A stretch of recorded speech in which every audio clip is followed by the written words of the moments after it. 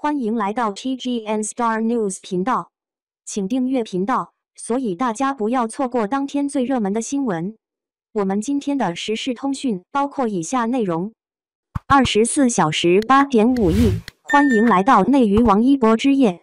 2024年6月16日，微博电影之夜活动开始了，又是一个众星云集的内娱盛会。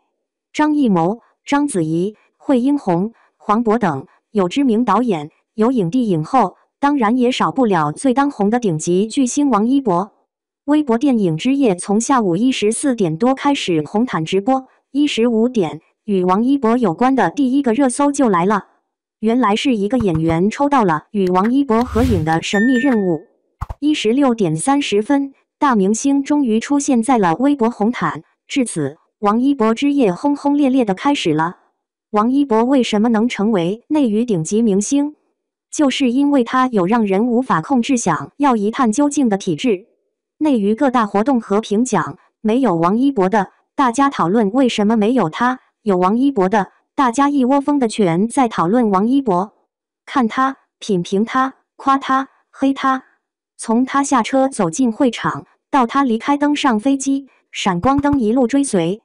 24小时内，王一博有关热搜话题阅读量高达8.5亿，甚至微博电影之夜的话题阅读量也才5.5亿。王一博本人比整个活动的热度还要高。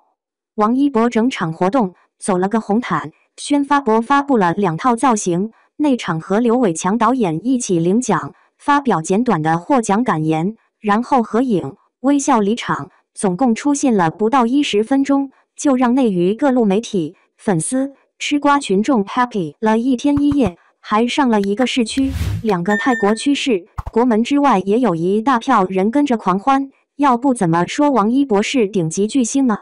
王一博在2024微博电影之夜上获得年度突破电影人荣誉，他的获奖感言只有12个字：感谢微博，感谢电影，谢谢大家。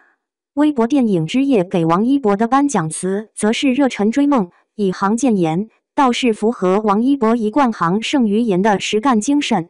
王一博已经够低调了，他甚至都没在内场的座位上出现，从后台直接上了领奖台，领完奖就赶飞机去了。就这都能上20个热搜。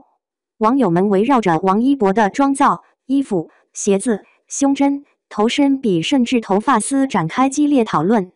现场媒体一个接一个的生图、视频往外抛，时尚博主忙着科普王一博的香奈儿超级外套，价值800万的2个胸针，粉丝们舔颜舔得快要发疯。黑子们集体破防在王一博的热搜话题里酸言酸语，仿佛吃了1吨柠檬。这就是巨星的魅力，他在哪出现，哪就是焦点，他永远是话题的中心。在内娱的舞台上，网红常有，巨星难得。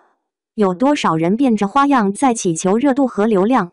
有人置顶微博，沐猴而观；有人把家人都搬出来营销和炒作；有人则在直播舞台上耍猴式表演，哗众取宠，以求多一点镜头分给自己。但他们成不了巨星。巨星是一种由内而外散发出来的魅力，那种魅力源于自身的资质、才华和修养。巨星无法被模仿、被复制，一个时代也出不了几个巨星，就是这个原因。自追风者白玉兰视帝提名风波以来，王一博发博感谢观众表明态度，然后应品牌方邀请去法国巴黎观看法网公开赛，回来后又一头扎入赛车场连开3天赛车。王一博的教练发帖称，王一博又刷新了个人最好成绩。练完赛车参加微博电影之夜，也不过是巨星众多行程中的一个罢了。他轻松出现，状态极佳，有效展示，又潇洒离去。舆论的漩涡围绕着他，他却早已抽身去做他想做的事了。唯这样的人才能成为巨星，忠于自我，不取悦他人。这是王一博在香奈儿一场大秀的采访里说的自己与香奈儿的共同点，也是在内娱这个大染缸里摸爬滚打的人非常难得的清醒认知。能做到这一点的人凤毛麟角。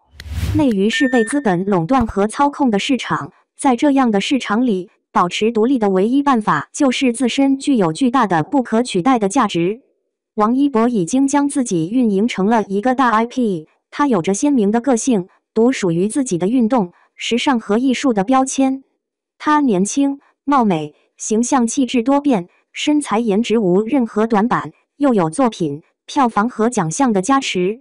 这样的王一博，让内娱一众人等想成为他，想成他的东风，想捆绑他，也想毁掉他。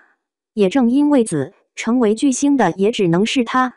感谢您观看视频，请订阅我们的频道以支持我们。